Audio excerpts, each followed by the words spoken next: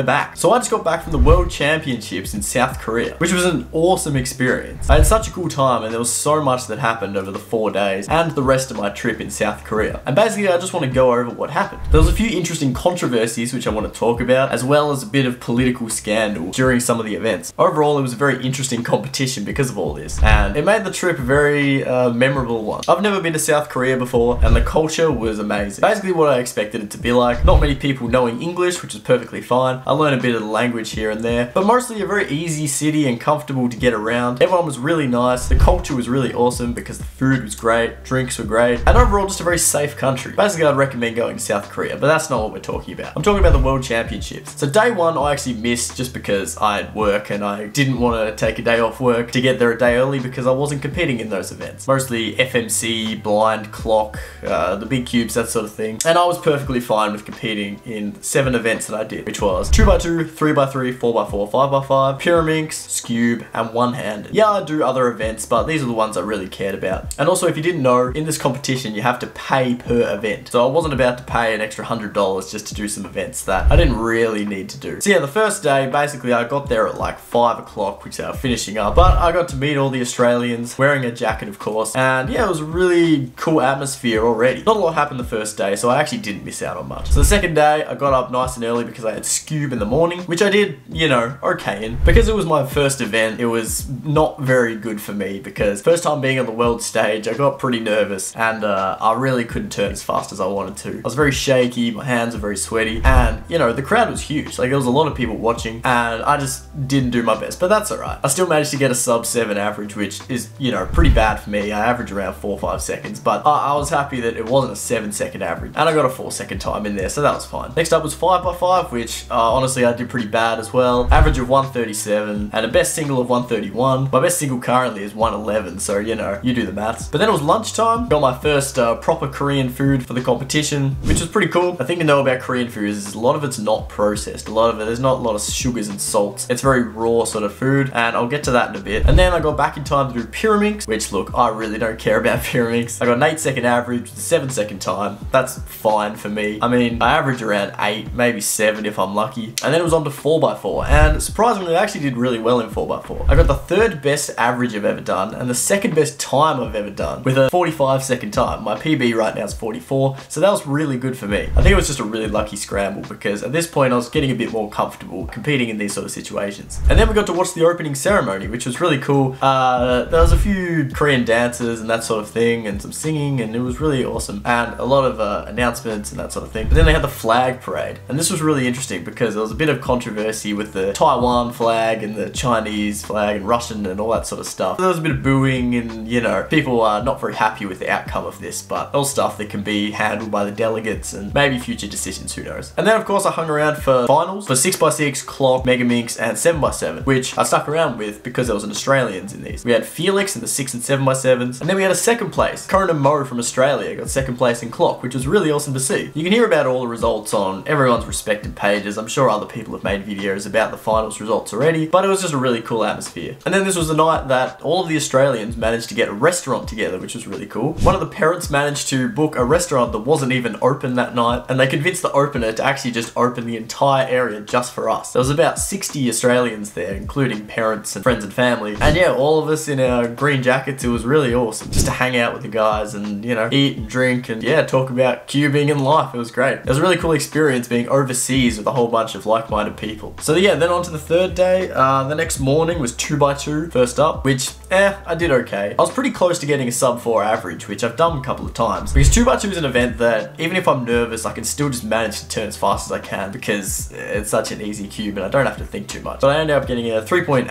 at single and a 4.5 average, which is okay for me. I normally average around mid to high 3s, which that's alright. Then after that was one-handed, which one-handed isn't really my event. I got a 32-second average, which is, you know, decent for me. But then I got a 22-second single, which I don't know how that happened. It was a really lucky scramble. And the whole time I was just thinking it's gonna be a really good time, because the start was, I think, a 2-move cross, and then I got a whole 3 pairs and a very easy last layer. I reckon I could have got an 8-second time if I was doing some 2 hands and maybe in different conditions, but who knows. My last best was 25 and I got a 22, which I'm probably never gonna beat because I don't really practice one-handed and I'm just not very good at it, considering I'm a left-hander. Then we went out and got lunch, and then when we came back, back, it was 3x3 time. Before all this, I did actually manage to watch the multi-blind, which was really cool. Seeing a bunch of Australians competing in this, and just the sheer impressiveness of multi-blind. I mean, it still blows my mind, and I don't think I'll ever be able to do what they do. Like, I could barely solve one cube blindfolded, let alone 50 or whatever they were doing. A lot of people actually bombed out in multi-blind, which is interesting, including Graham Siggins and Stanley Chappell, some of the top players in the game. Overall, it was still cool to watch, and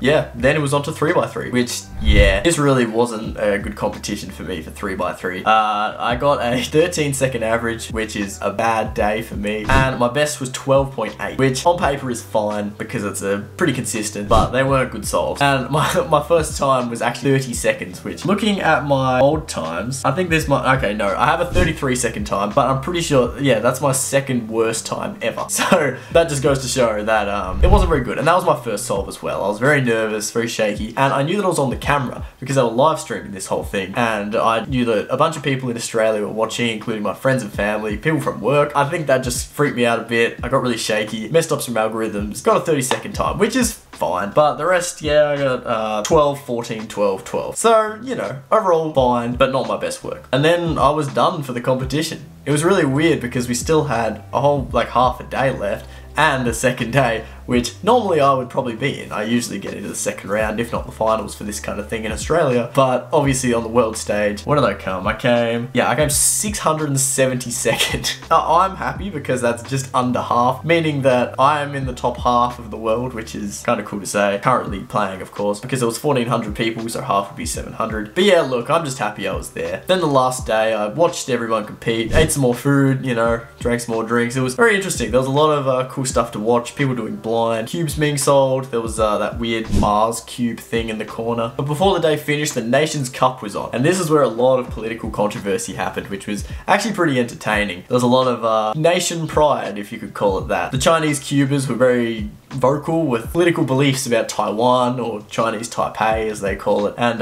you know, the Australians were very loud, the Americans were very loud. Every big country that had a lot of people there were very loud about their team, which was good to see, but sometimes it got a bit heated with some of the Russian competitors coming out where the Ukrainians couldn't, and that sort of thing. And obviously the Chinese competitors not liking that a couple of countries were supporting Taiwan with the flags, and one team actually had a big Taiwan flag that said, "Let Taiwan be Taiwan," which obviously the Chinese team wouldn't like. Overall, it was okay. I don't think there was any punch-ons or anything like that, which would have been pretty interesting, but you know, we'll see what happens in the future with all that sort of stuff, and see what the WCA does about that too. But yeah, eventually China won against the Philippines in the finals for that, so that was pretty cool seeing Yiheng and Bufang and all those guys win. Then we went out for Korean barbecue, ate some more food, had some more drinks, and then the last day was basically just watching the finals. And yeah, just hanging out with the guys, meeting a few people from different countries. I met so many different people. If you met me at the competition, make sure to leave a comment because I met so many people. It was awesome meeting everyone from different countries. But yeah, the finals were crazy. Obviously Max Park won by 0.01 second average. Yiheng came second, and I don't think his mum was too happy about that, but at the same time, I'm sure she was very proud.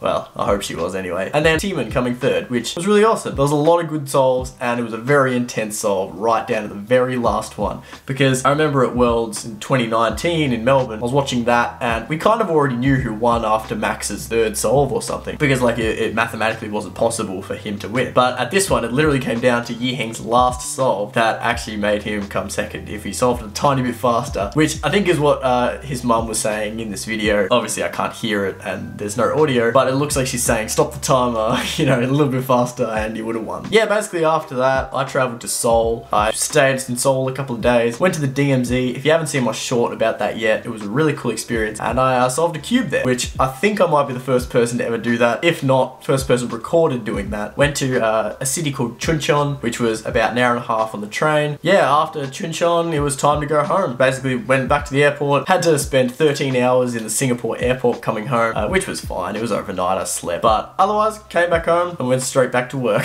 So yeah, it was a great experience. I really had a good time. It was great meeting new people and seeing all my mates from Melbourne and other competitions in Australia, and just generally a positive experience. I don't know, I might even go to another continent's competition at some point. But yeah, anyway, if you went, let me know, because I'd love to know your experiences as well. And what do you think of the whole controversy with the world, the competitors and all that? Because it was a bit of fun, but at the same time, it might get a little bit heated in the future, who knows. But anyway, thanks for watching guys, and I'll see you in the next one. Cheers.